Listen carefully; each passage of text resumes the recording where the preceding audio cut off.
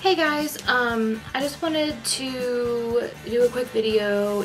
I guess I could start off with talking about my day. My day was, pretty boring, I guess. The only thing that I did today was I went to Walmart to get a bigger SD card, and I was in my full, my very first Goth outfit. I'm a baby bat, and I was leaving Walmart and I actually had a bunch of like redneck teenagers call me a whore as they were like driving past me in their car. And I mean, I didn't really get upset, but it's just like, why? Like, are you so afraid of me that you have to like say it as you're driving past me? Like, why can't you just say it to my face if that's what you really think about me? But yeah, the other thing that I wanted to talk about was weight. And I know that's kind of like a weird, like stereotypical kind of thing to talk about, but it's just really been hitting me hard here lately. I don't know if it's because like I've been watching what I eat and like I'm concerned about it or what's going on, but it's just like been in the forefront of my mind. And yeah, I've gained quite a bit of weight. Whenever I graduated high school, I weighed 155 or 160 pounds, and I am now at 274. And a big portion of that is because of the depot shot. I was on that. I got put on it whenever I was 17.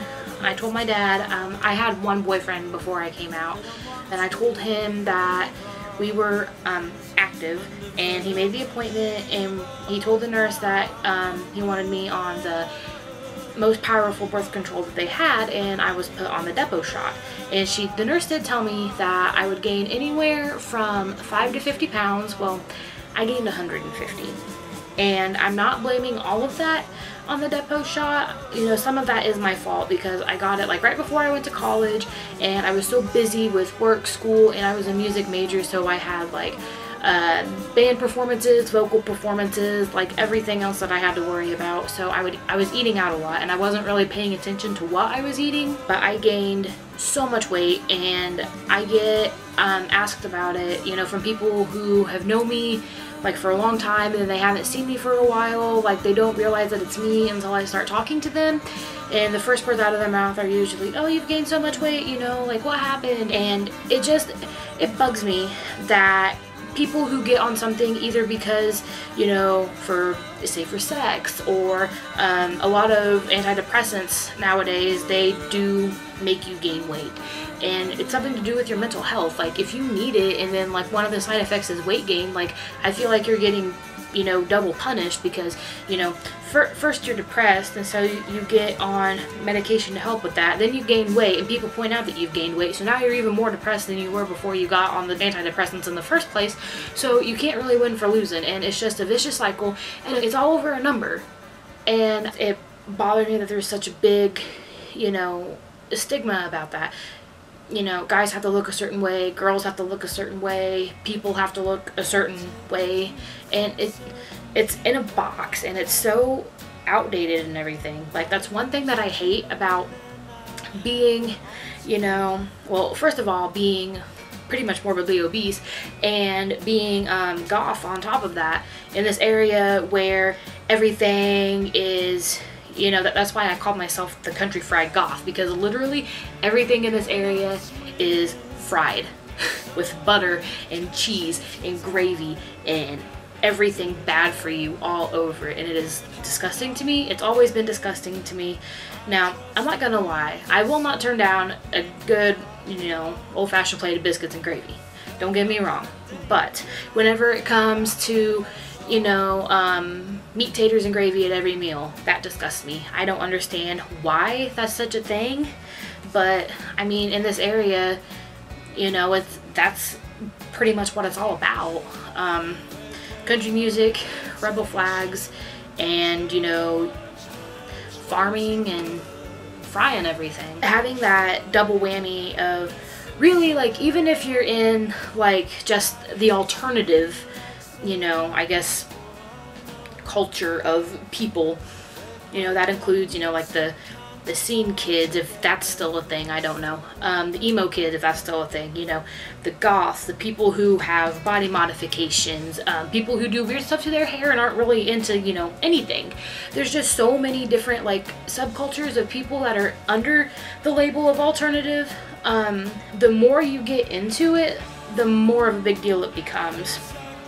And like I said, I got called a whore today for the first time in, like, I probably say almost 10 years. But it's just like the more involved you are and the more willing you are to show that you like something that's not part of what people around here were raised with, the more you're stigmatized. And weight is a big thing. If you're trying to stand up for yourself, that's the first thing they throw into your face, is the way you look. And it's complete garbage.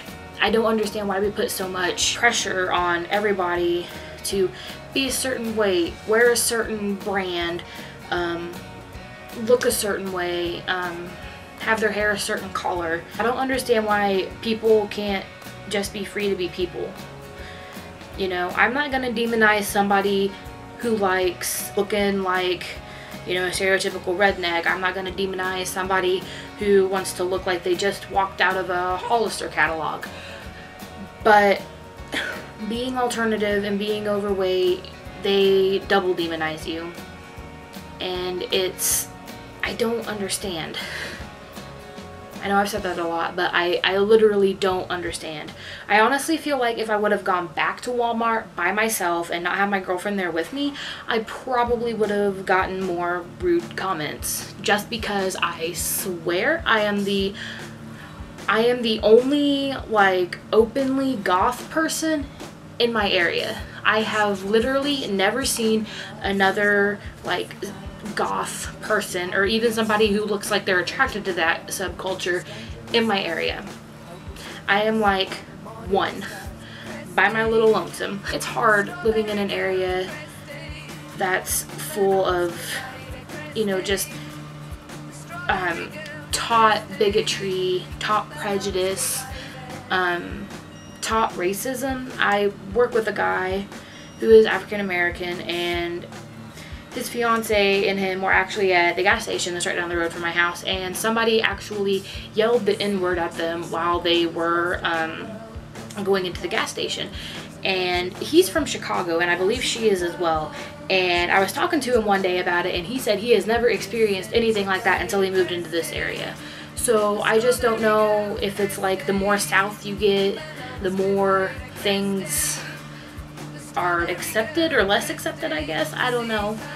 But it's crazy. Like, I hate the area that I live in. If you are like me and you live in an area where everybody pretty much is a certain way and you want to break out and you want to be different, do it.